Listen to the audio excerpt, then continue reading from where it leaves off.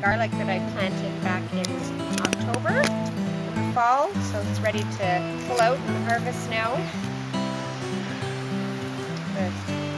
And seaweed from the beach down the road here to it, and manure, and it's all ready. So I just have to shovel around it so I don't break the bulb.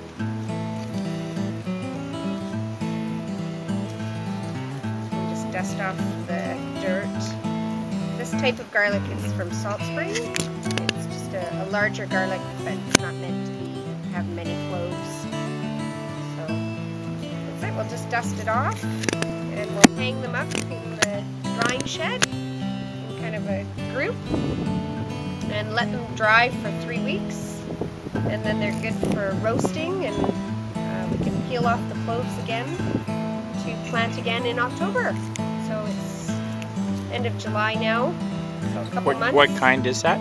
This one was just from Salt Spring. I think it was just Salt Spring Select.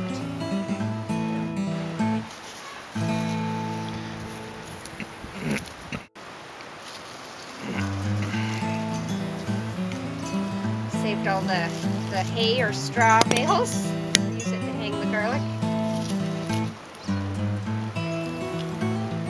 Tie it up. This will have to be kind of fragile with garlic. It can bruise.